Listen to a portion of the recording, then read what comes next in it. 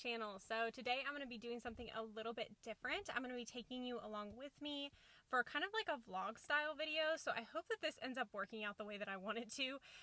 This is my first attempt at a vlog style, so please bear with me. But today I'm going to be running out to one of my friend's houses. He was able to split some of his irises and bulbs and other things because obviously this is the season to be doing that, and he had a lot of extra. So he offered very, very kindly to let me come and to have some of those bulbs. So I'm going to go ahead and run over to his house, grab the bulbs, and then I'm going to come back and I'm going to try to figure out where I would like to put them in my garden. And I don't know, I think I'm going to be doing some restructuring today, so I'll talk to you guys a little bit more about that as we get going. So yeah, let's go ahead and head on over.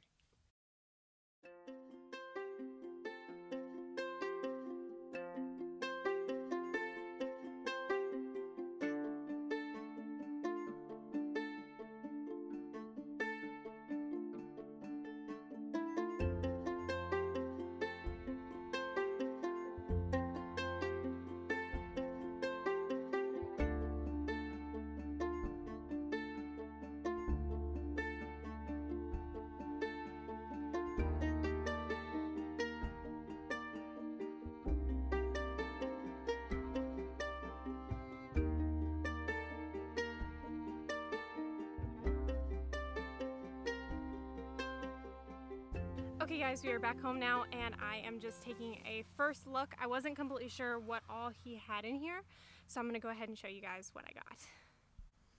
Okay, so here is the details. So I'm not 100% sure what all of these are. So I've got some of these guys. So he told me that they're all daylilies, irises, and something else which I actually can't remember. So these are very obviously irises. Let's see, let me look up and see what he said. Okay, so he just said bulbs, so I'm not 100% sure what these guys are, but honestly they kind of look like tulips to me. Don't you guys think? Any ideas? And then irises and daylilies. Let's see. I don't see, maybe these are the daylilies. That's gotta be it. These like smaller ones. So let's see how many we got of those. So we've got one batch. Let's lift this guy up. Oh, this one's a big one. Two of those. And the rest look like irises to me. Okay, so here's what I'm thinking. So obviously all of these need full sun. So what I'm thinking is that they'll either get planted over here on this side of my house, or I might plant some actually where my vegetable garden was. Because what I'm thinking is I'm thinking about doing more container gardening with my vegetable garden this next upcoming year. And so I'm thinking maybe about, and honestly it's just because of space, because I can move like my containers around with vegetables in them and then plant flowers in those beds. Like it's really valuable space, if that makes sense. And I just feel like I don't really have anywhere else to plant up except replacing the annuals here in my front bed, but a lot of those are part sun. I mean, this bed is part sun, so I just don't feel like I have as much like stuff that I can plant here that's really fun. A lot of the other stuff that I really want to plant is full sun, and the only spaces I have available for that are the stuff that has the vegetables in it. Like I produced a lot of stuff this year and we just were not able to eat it all. I constantly had food going bad, which I know that you can donate it, but I just, you know, with our busy schedules and everything, it would go bad before I could get it there. So I'm just thinking about maybe trying to minimize my vegetable gardens this upcoming year. So yeah, let's go ahead and take a look and see where I could put this stuff. Okay, so I could definitely put stuff here because my Caloricoas are going out and all of my petunias, and my Diamond Frost Euphorbia is not looking as good as it was. It has actually looked great since I transplanted it from the pot, but it's obviously an annual, so it's gonna die here soon. And then I can also move this guy out of the way. So I was thinking a big drift of irises would be really fun. I could definitely fill in some here because I had a couple of things die over here. But hey, look at these sunflowers for my friend's wedding. Look how pretty. I definitely should have not planted them underneath everything. because they didn't get enough sun and they didn't get very tall. But I think they'll be just tall enough to put in a bouquet. So I did rip out the first row here to try to give them a little bit more sun in the morning and see if I could kind of spike their growth a little bit. But at this point, I think they are what they are. But I mean, you can't beat that. Just gorgeous. I think I might do the daylilies over here. Take out that, because I actually have one other daylily that needs to be planted too. This is one I got on clearance a while back and I just didn't plant it. The big time happy daylily. So I definitely need to get him into the ground, and this is the perfect time. See, he's even got weeds in them. He's been there so long. So I think, and the purple and the yellow would be really pretty. Yeah, I'm pretty happy with that. And he can go because he's an annual. Yeah, so I think this would be really cool to have the 3 daylilies, and maybe I could just do them around like that, like I did over here. Okay, I came under here because the lighting is a lot better. So I think what I'm going to do is just go ahead and put those daylilies in like a semicircle like I did over here in the corner garden. And I did a video about that a while back and everybody seemed to really like that. And I think that that would be a really good place for daylilies too. So I'm going to do that, and then I do need something in the middle. So I'm going to try to figure out what I want to plant in the middle of that. And I have a couple of plants that still need to go on the ground. So I'm going to think about it and see what I want to plant over there. But either way, I'm going to go ahead and start putting the bulbs out, and then let's go ahead and get started. Let's get this stuff in the ground.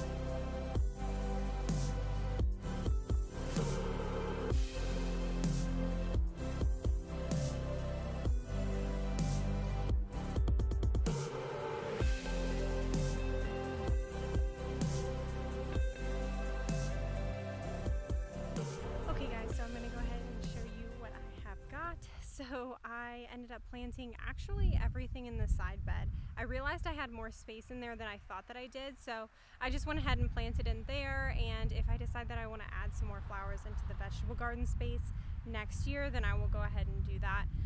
But I think I'm still going to pot up everything, like all my vegetables in pots, just so that I can move them around and I can just go ahead and kind of like have a clean slate to start with in the spring. So either way, we're gonna go ahead and see what I put in the ground. So first things first is the bulbs that I planted.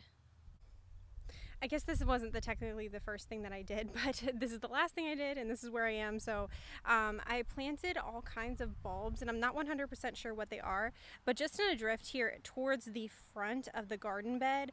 And I figured what I could do is plant my annuals and mums that I'm planning on putting in here, right here, like behind that. Like just a teeny tiny bit, so that it'll still give them space to come out towards the edge of the bed.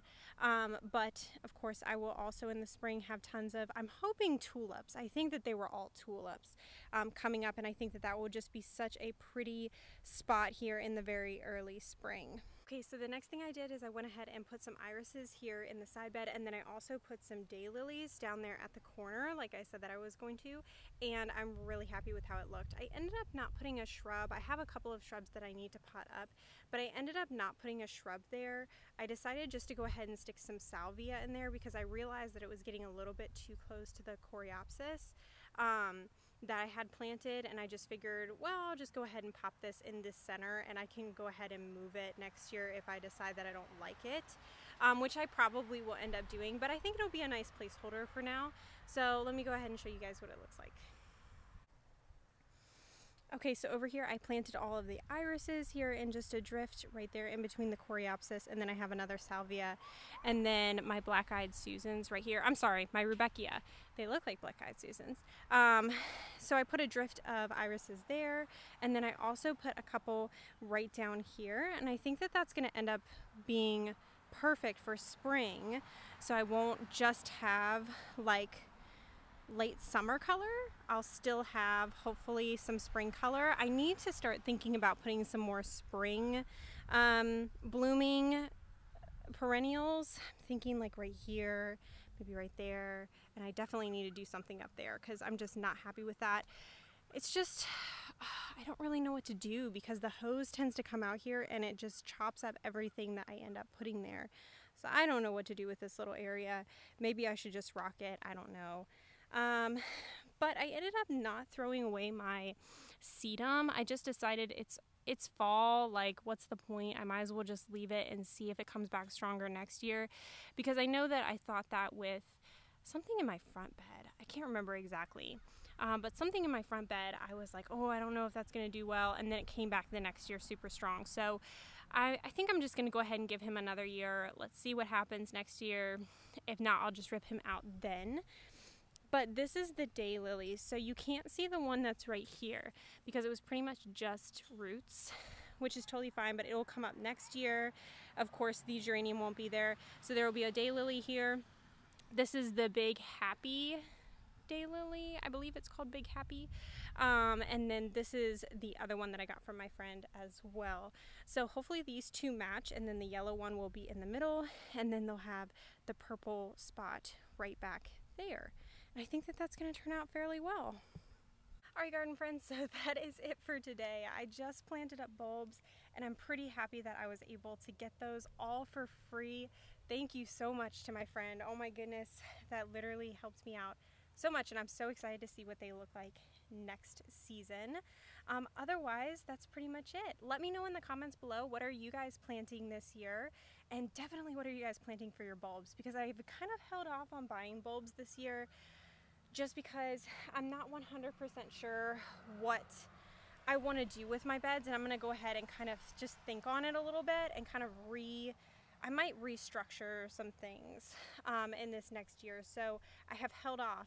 So let me live vicariously through you. What are you guys planting? What bulbs are you super excited about this year? Anyway, so I hope you guys enjoyed, and I'll see you guys in the next one. Bye!